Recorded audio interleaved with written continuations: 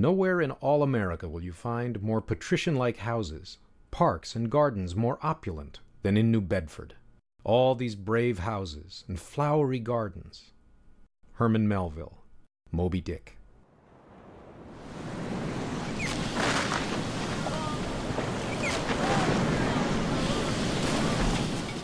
Whaling. In the early 1800s, it was a dangerous business.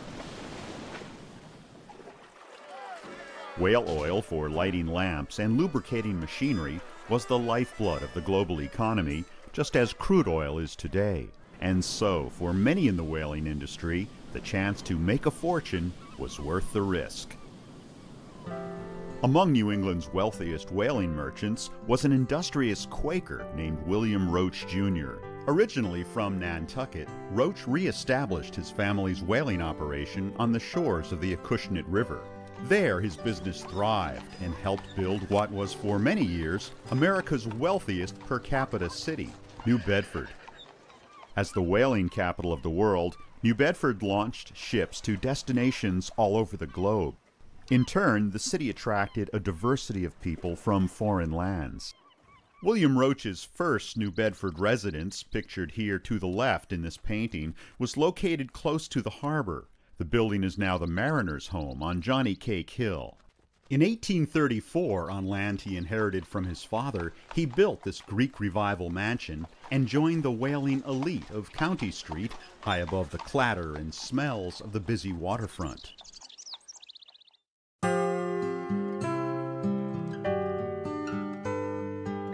What is most unique about this national landmark is its authenticity.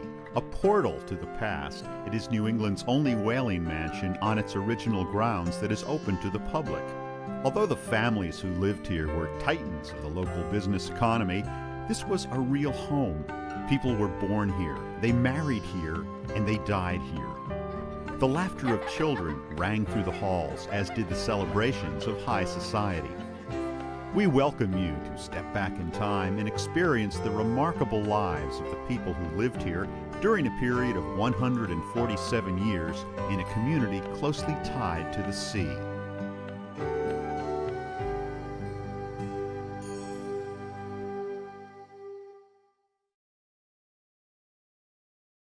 The Roaches were to whaling what Andrew Carnegie and John D. Rockefeller were to steel and oil. Joseph Lawrence McDevitt, Jr., historian. William Rotch Jr.'s renowned entrepreneurial successes extended well beyond the community of New Bedford into national and international arenas. For example, the Rotch family owned the only whaling company that could supply the United States government with enough whale oil to operate its lighthouses. Beyond the economic realm, his Quaker ethics, social stature, and civic activism had a profound and lasting impact on the community. The open secret of his success is the untiring devotion he gave to his business. Obituary of Edward C. Jones.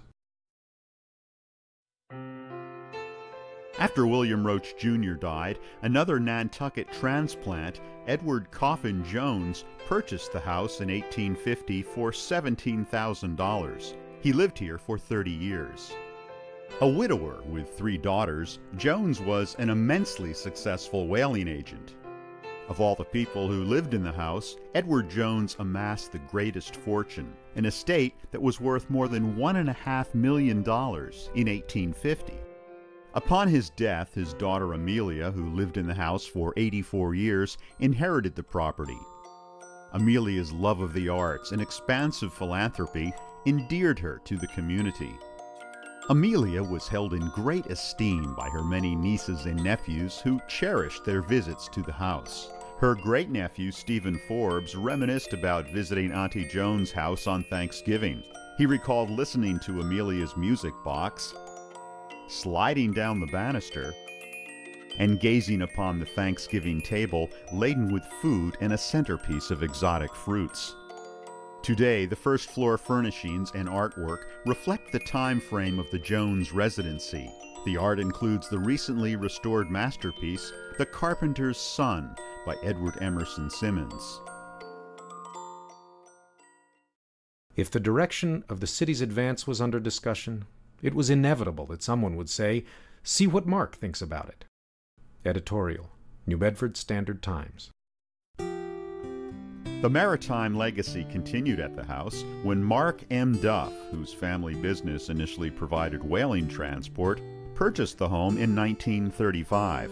Mr. Duff's illustrious career included the presidency of the city's most powerful bank, head of the Republican Committee, and CEO of the New Bedford Hotel. The Duffs redecorated the house extensively before moving in. The decor of Mrs. Duff's bedroom reflects the family's attention to detail and choice of traditional interior design, which fit their more formal lifestyle. After Mark Duff's death in 1967, Mrs. Duff lived here through the late 1970s. In 1981, New Bedford's Waterfront Historic Area League saved the house from commercial development, and it became a museum.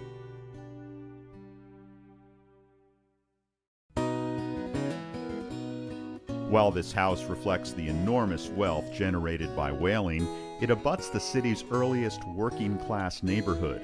The house and its history link these cultures and reflect the changes in workforce over time. For example, the Jones family employed Norwegian, Irish, Scottish, Portuguese, Cape Verdean, and African American working-class immigrants, as well as an escaped slave from the American South. All three families who lived here had a passion for gardening and horticulture.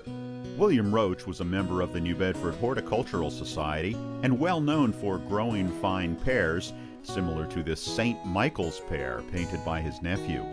Both William Rotch and Amelia Jones engaged gardeners and grew a variety of roses. For the Duffs, the gardens were an extension of the formality and showiness of their interiors. Today, the gardens have been revitalized, and the Rotch Jones Duff House is a living museum where both children and adults actively participate in exciting historical and horticultural programs. Let's go. This national landmark offers links to the past, connections to the present, and inspiration for tomorrow. The museum chronicles important chapters in American history when this maritime community played a pivotal role in international trade, commerce, and culture. It is this proud history we embrace and share.